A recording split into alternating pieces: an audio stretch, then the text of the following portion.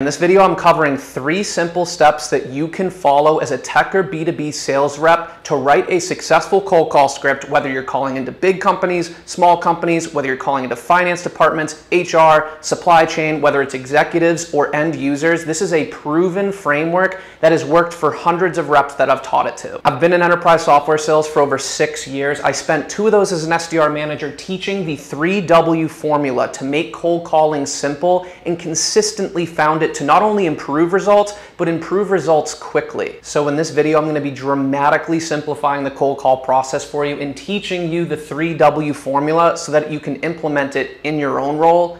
So let's get into it. But first, if you're someone looking to break into tech sales or an SDR looking to ramp up into role as quickly as possible, check out the links in the description below. Our course communities have literally helped hundreds of people land the tech sales jobs that they want and then ramp up within weeks rather than months. So when you join, send me a message and hope to see you in there. But with that, let's actually get into the video. So the 3W formula involves answering 3 questions for the prospect within 30 seconds of the cold call. These are the 3 seconds that, whether they realize it or not, they are subconsciously wondering. They're in their head when you call them. They answer, they realize this was not a call I was expecting. I don't know this person. I'm busy in the middle of my workday. You need to answer 3 key questions to get them to drop their defensive guard. And those questions are who you are, why you're calling, and what you want. And that sounds simple, and it is, but I want to break down each of these pieces and why they're so effective so you can actually implement it yourself. This is designed to help you be targeted at scale, because if you can answer these 3 questions,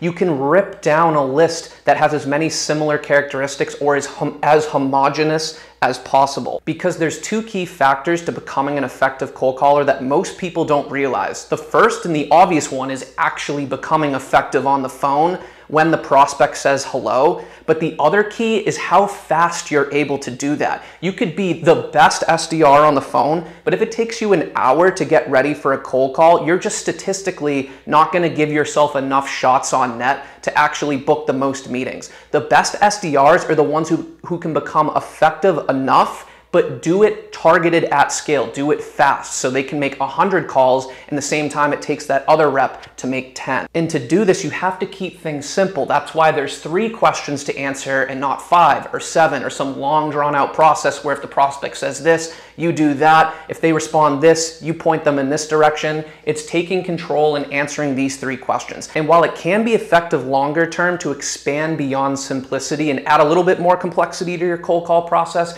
an analogy I use is take someone new to the gym. They're trying to get in shape for the first time in their life.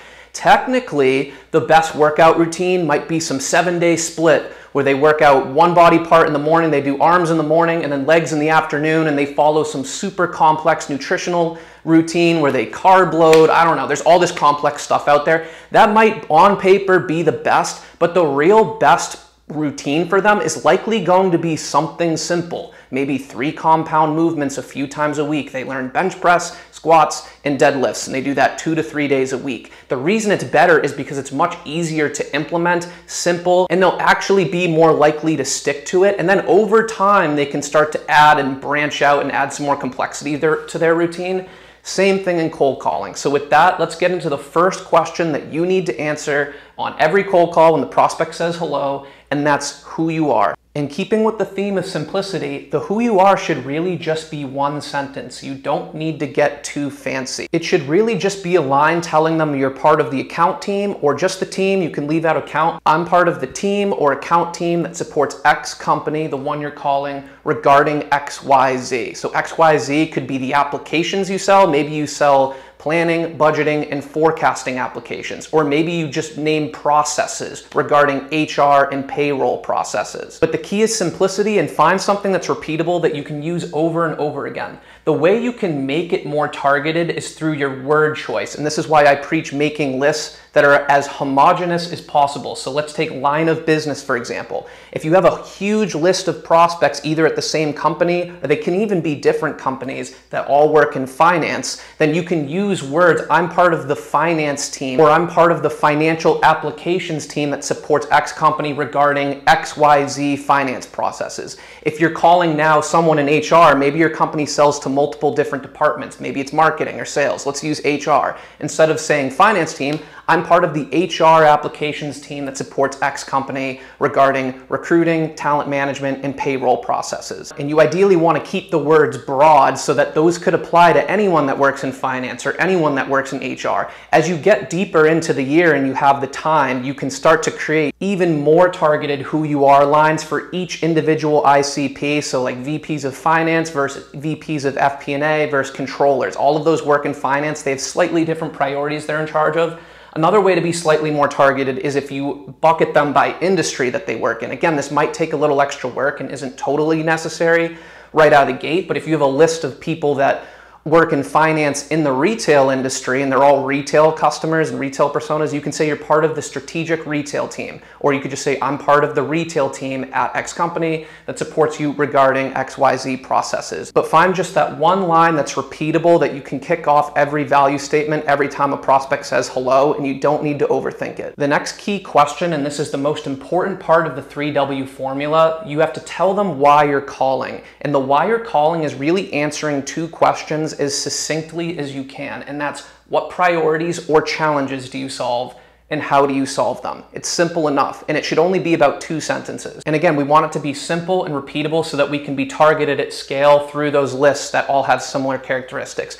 I'll link to a video where I go more in depth on this, but a simple example, taking the finance example, after you tell them that you support them regarding back office financial applications, you then tell them that you work on priorities. Again, you can be even in the industry. We work on priorities in the retail industry related to strategic planning, budgeting, forecasting, and we usually do this by consolidating the amount of tools that you're using for these processes and getting your team off Excel. And that's a generic example, but you want to even think about the titles of the people that you're calling and their seniority, because a lot of them can be bucketed into 2 categories. They're either executives like VP or even director and above, or they're end users of the system. So in finance, for example, those executives, it could be the CFO or the VP of finance, where the end users are more like financial analysts. And you want to plug and play words that target executives versus end users. End users are usually thinking more about tactical pains, like pains about their actual physical day-to-day job that you can call out that will resonate with them, where executives are usually more concerned with higher level strategic business pains. And a lot of these you can rinse and repeat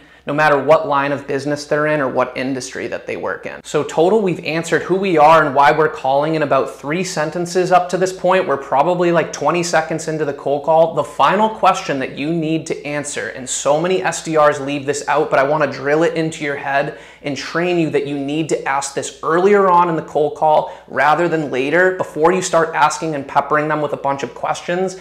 You need to tell them what you want, which is 99% of the time is time on their calendar. I see so many SDRs hesitant and afraid to actually state their intent, but the prospect won't feel comfortable or even understand what the call is about until you tell them this. So I say you need to go for the kill, state your intent, and this is what gives you a shot on net. And what I mean by that is you don't actually have a probability or a chance of booking the meeting unless you state your intent and ask for time on their calendar. You could have a call that goes great, 5-10 minutes, and I see it all the time, and you're asking them a bunch of questions and they're engaging, but then they slowly get a little bit of a defensive tone, and then all of a sudden out of the blue they're like, you know what, I gotta run into a meeting, send me an email. Or they think in their head, why would I meet with this person if I just talk to them for 10 minutes? Wouldn't this just qualify as the meeting? And the way I've always done this is after I said who I am, I told them what priorities I solved, how I solved them, I usually just go right into saying, and I know I kind of called you out of the blue here, so I'm more just looking to set aside some time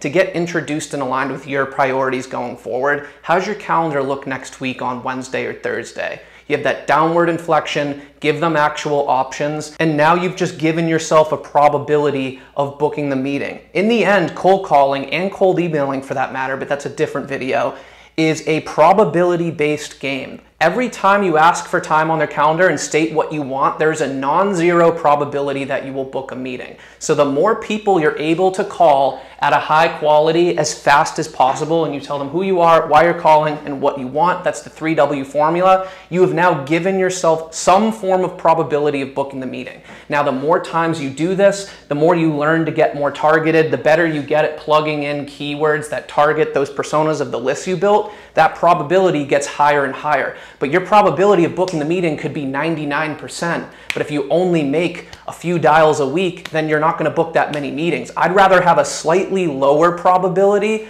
but be able to get out more calls and be more targeted at scale, because your expected value in terms of probability of booking the meetings will be much higher. So who, why, what, it sounds simple and maybe even too good to be true, but my only ask is don't knock it till you try it, because I get messages almost daily, people reaching out saying that this immediately helped them start booking more meetings. So hope this helped. If it did and you want to book a call with me, there's a link in the description below where I actually will personally coach you on creating your own value statements using the 3W formula. Let me know if you have any questions, but otherwise, if you enjoyed the video, hit the like button and I'll see you on the next one.